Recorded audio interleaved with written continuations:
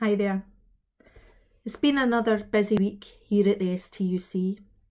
We've been working hard to make sure all Scotland's workers get the protection they deserve through this crisis. We've issued guidance around the government's wage protection scheme. Please check out our website if you want to see any of our guidance.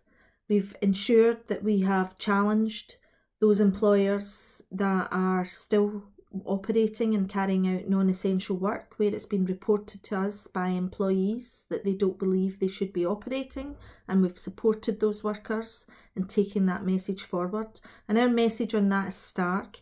If you're still operating and you're not carrying out essential work, then you're putting lives at risk and you should stand down your workers now. There is plenty of protection in place from the government to ensure that you can do this in a way that is fair to your workforce. And if you need support and advice in doing that, then please get in touch with the STUC and we would be happy to point you in the direction of a trade union that can assist you.